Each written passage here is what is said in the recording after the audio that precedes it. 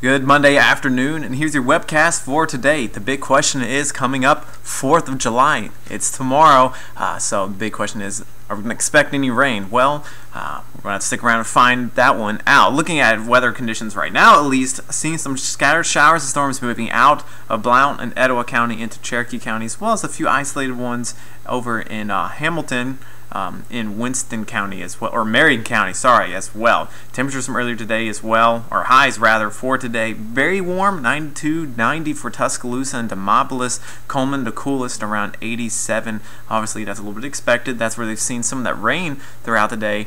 That means a little bit of additional cloud cover, keeping things just a little bit on the cooler side. Looking at our future cast as we get into tomorrow, seeing those scattered showers and storms still for a good chunk of northern central Alabama. But as we start going through the day, that line of rain starts breaking down. Here we are around 12 p.m. Much drier conditions out there. Still seeing a few isolated showers and storms out there. That'll last on into around 4 to 5 p.m.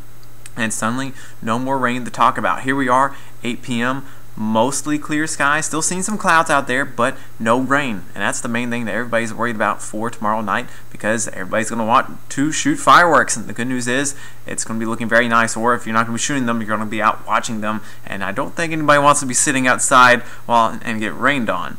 So good news is looking very nice. Wednesday, 8 a.m., partly cloudy skies. We're going to see another batch of some isolated showers or storms throughout the day, but the good news is temperatures still remaining warm, and it's not going to be an all-day rain.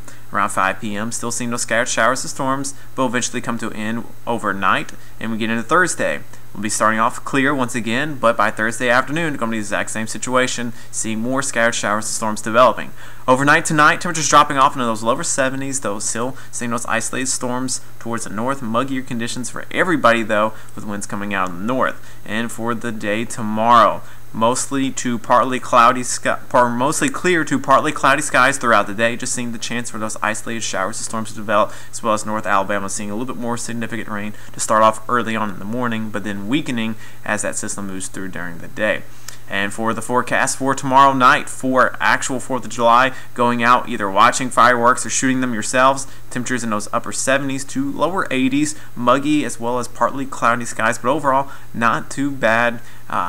Could be much worse, could be dealing with a bunch of rain, but the good news is we're not. And the rest of our forecast looking like we're going to be dealing with those isolated to scattered showers and storms in the afternoons throughout the rest of this coming work week, even on into next weekend as well, when the front's going to be coming through, even on in the Monday, unfortunately. Still seeing those scattered to isolated showers and storms. Temperatures as well, very warm in those 90s. Mentioning all those warm temperatures, going to go ahead and tease this starting Wednesday. So just a couple days away, starting our dog days of summer. So if you got pictures of your dog trying to beat the heat, send them in to Richard, and you'll get your dog on the news.